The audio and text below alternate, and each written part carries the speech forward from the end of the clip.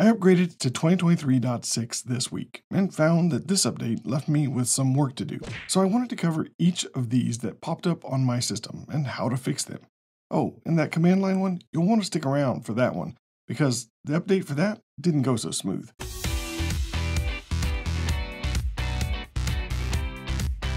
I think going forward, I'm going to try to do these videos after each of the releases to cover all the things that might pop up. As of this recording, I'm actually on 2023.6.1 because until now, I've started making it a habit to wait for that .1 patch before actually upgrading. Thankfully, I didn't have any functionality broken in my smart home, at least not like 2023.5.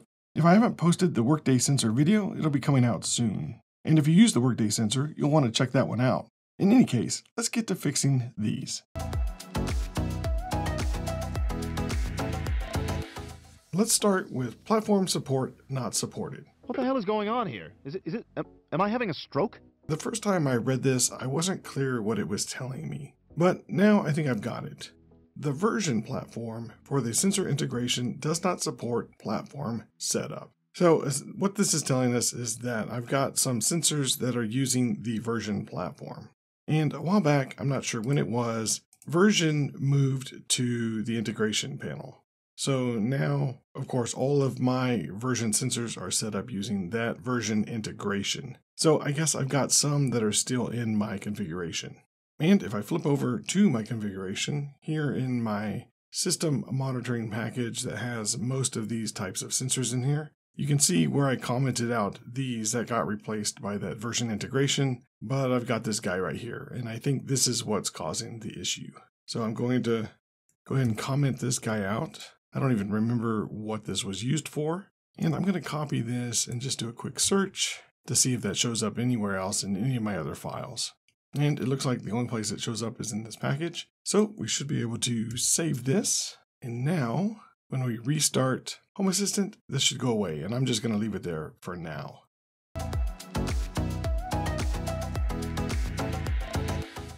Okay, next up, the speedtest.net integration does not support YAML configuration. This is yet again another one that did move to the integration panel. There it is right there. So I evidently didn't remove it from my YAML configuration.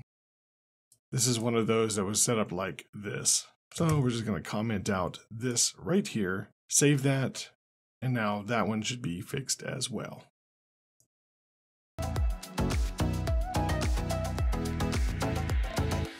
Okay, next up, command line YAML configuration has moved. And at first, this one confused me as well. Now, of course, it doesn't break anything right now. Nothing stops working until version 2023.8.0. So we at least have one more release in between now and when it does stop working. But the first time that I saw this, I thought that this meant that they've moved the command line configuration for the sensor to the integration panel. And that is not the case. In fact, if you head over to the integration panel and you go to add a command line, it'll tell you that this device cannot be added from the UI and that you must add it to your configuration.yaml. But what has changed is how these are set up. So this is following a similar pattern to what we've seen so far with templates and the MQTT based entities. So the old style of setting this up looks like this, where we have a platform command line that lives as part of this sensor domain. And what they've done now is created a command line domain. So any of these command line sensors that we've built using the platform command line under sensor, we just have to migrate to the new format. So we need to use this new format right here. And then under that, you define your binary sensor or your cover, or a notify entity, or a sensor, or a switch. So to fix this over here, I'm just going to create now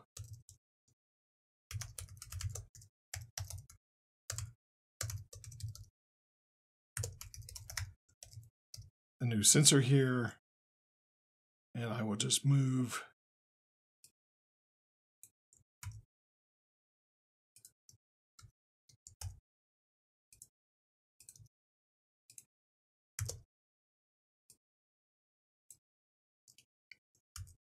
all of this under there like that. Oh, unique ID. We should make sure that we always have a unique ID. And really and truly, all this sensor does is gets the count of how many lines are in my configuration.yaml files. And the only thing I use that for is tweeting out snarky stuff about how big my configuration is. So now we can get rid of that. Need to make sure that I don't have any more of those in there, because I might. And here's another one. So we're going to grab all of this, flip back over here, and we're just going to paste it in here.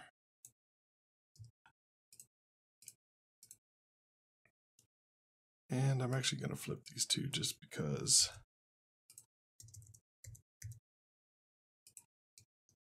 that's what I do. So now over here, we can comment all of that out.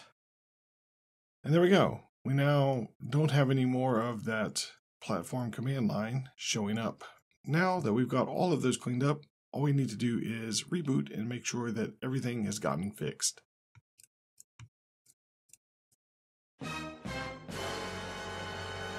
Ah, crap. Okay, so this didn't go as planned. When I went to restart Home Assistant, it told me that my YAML config was wrong. Turns out, for some reason, the new command line setup doesn't follow the same pattern as the recent MQTT and template changes. Maybe there's some reason the dev team haven't shared about why it couldn't follow the same pattern, but I suspect it was that they wanted to see who actually read the documentation. Although, honestly, this is not specifically called out in the documentation, so I bet a lot of people are going to get burned by this one. Or at least the 7.7% of the user base that is using this integration. Anyway, let me show you what happened. Okay, I'll admit, for this command line change, I just kind of scanned the documentation and then jumped right in, because we've dealt with these types of updates quite a few times over the last 12 months. MQTT went through a similar change, templates went through a change like this as well, and I expect we'll see some others go through a similar change. However, for whatever reason, this command line change didn't follow the same pattern as those other changes. I originally had set this up exactly like we've done with templates, MQTTs, and the others, where we define our new domain. Under that, we define the type of entity, and then under that, we could define all of the entities that belong to that type, where we use a hyphen to differentiate between each new entity. But in this case, that doesn't really work, which is why I was getting that error when I was trying to restart Home Assistant. So instead, we need to define our command line entities like this. So instead of being able to define an entity type and then define all of the entities that belong to that type, we have to define the type each time. So for each sensor, we need a hyphen sensor colon heading, and then under that, we can define the attributes for that. And then if we need an additional one, we have to use the hyphen sensor colon again, and then define the attributes under that. Really and truly, it doesn't make that big of a difference. It's just one of those things that's going to have to be remembered now, because for whatever reason, command line doesn't follow the same pattern as the others. And I went back and looked at the documentation, and as of recording this video, none of the examples showed how to define multiple entities under this new command line setup. So it was easy to assume that it was going to follow the same pattern as all of those that we've done before. So if you're trying to migrate your command line entities over to this new format and you're getting errors and not quite understanding what's going on, this is what's happening. Now, it is a little bizarre that it doesn't follow the same format, so I wouldn't be surprised if it gets updated in the future just to keep things consistent inside of Home Assistant. But if not, then it's just one of those things we're going to have to remember. Anyway, now, once we've made this change and I've saved it, I can restart Home Assistant. And when it comes back up, you can see that now all of my repairs that were previously listed here have disappeared, which means we can call this a success.